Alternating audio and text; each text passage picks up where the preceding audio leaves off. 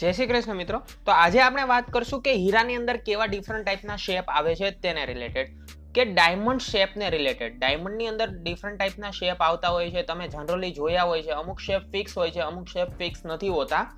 તો આપણે ડાયમંડના અમુક એવા બેઝિક શેપ છે ને એને રિલેટેડ આજ વાત કરશું કે સૌથી પહેલા તમે જનરલી જોયું જ હશે, આ પોર્શન તમે હંમેશા ડાયમંડની અંદર જોયો હશે અને આની અંદર મેક્સિમમ વેઇટનો ડાયમંડ બેસે છે, જેને કહેવાય છે ક્રિસ્ટલ। આ ક્રિસ્ટલ ડાયમંડ છે। હવે ક્રિસ્ટલ ડાયમંડ છે તમે જનરલી જોયો તો આ ક્રિસ્ટલ ડાયમંડની અંદર એક ઉપર ત્રિકોણ, નીચે ત્રિકોણ। તો હવે આ ત્રિકોણને અલગ પાડો તો પછી આના બે શેપ બીજા થાય છે। આને કહેવાય છે ફાડચી। ફાડચી જનરલી ક્યાં કેનેડિયન ફાડચી આપણે નામ સાંભળ્યું છે, રફ આવે છે કેનેડિયન ફાડચી। તો કેનેડિયન ફાડચી છે તો એનો આકાર કેવો હોય કે આને ત્રિકોણ શેપ પણ કહેવાય। આ બી ત્રિકોણ શેપ છે, અથવા આને ટ્રિગોનોમેટ્રી એટલે કે ટ્રાયગોન કે ટ્રિગોન, જે તમે કહો વર્ડ્સ, એ ટ્રાયંગલ માટે આપણે ટ્રિગોન યુઝ કરીએ છીએ। અને આને બેલ્કી પણ કહેવાય। જનરલી ઘણા લોકો પૂછતા હોય છે કે બેલ્કી શું છે, તો આ શેપને બેલ્કી શેપ પણ કહેવાય છે।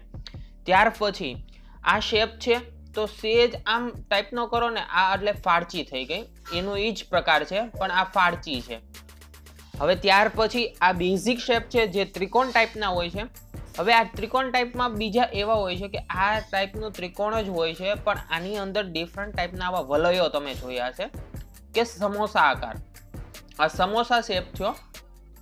હવે આને શું કહેવાય? આ વલયો આને કહેવાય છે વલયો અથવા સળ કહેવાય। સળ એટલે કે ડાયમંડના જે સળ આવે કે ઈ બેઝિક, એની બેઝિક જે રિક્વાયરમેન્ટ હોય ઈ ટાઈપનું એનું બંધારણ બન્યું હોય તો એને સળ કહેવાય। તો આ વસ્તુ છે ત્રિકોણની અંદર કેવા સળ કે વલયો હોય છે તે।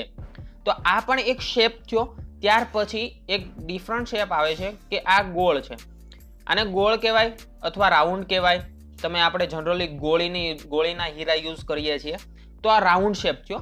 આની અંદર જનરલી કેવી રીતે, આવી રીતે ડાયમંડ બેસતો હોય છે આમ, એટલે ગોળીની અંદર મેક્સિમમ 45 મિનિમમ 45% તો વજન આવતું જ હોય છે જો ગોળીનો હીરો હોય। ત્યાર પછી ક્યુબ્સ આવે છે। આવી ક્યુબ્સ હોય તો આની અંદર કેવી રીતે હીરો બેસતો હશે? આ રીતનો બેસે કે આની અંદર ફાડચી બેસી જાય, તો આ રીતના બે હીરા અંદર બેસવાની શક્યતા છે કે આને આમ ક્રોસ કાપો તો બી ઈ ડાયમંડ બનવાના છે। તો આને ક્યુબ્સ કહેવાય। ક્યુબ્સના હીરા તમે સાંભળ્યો હશે, ક્યુબ્સની રફનું નામ સાંભળ્યું હશે, કે આને ચોરસ પણ કહી શકો તમે। ત્યાર પછી બીજું એક આવા આવે છે અલગ ટાઈપના, કે જેના બેઠા દળના આવે, હલકા દળના આવે, કે અમુક મિનિમમ, મીડિયમ, વીક એવા દળના હીરા આવતા હોય। અમુક આપણે ક્રાફ્ટ્સ તૈયાર કર્યા હોય છે, એને કાપ્સ કહીએ છીએ।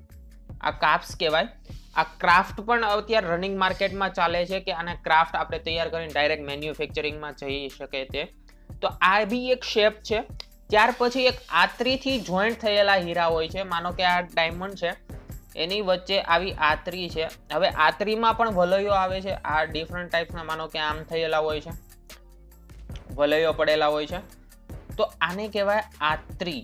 આત્રીના હીરા પણ કહેવાય છે। આત્રીના હીરા પણ આવે છે। જો અહીંયા કસર જીરમ હોય તો આત્રી ટુ આત્રી આપણે પ્લાન લઈને એને કાપી શકીએ છીએ અને એમાંથી બે હીરા મેકેબલ બનાવી શકીએ છીએ। તો આ ડિફરન્ટ ટાઈપ્સ થયા કેવા ટાઈપ્સના આપણી પાસે ડાયમંડ આવે છે, કેવા શેપના ડાયમંડ્સ આવે છે તેને રિલેટેડ।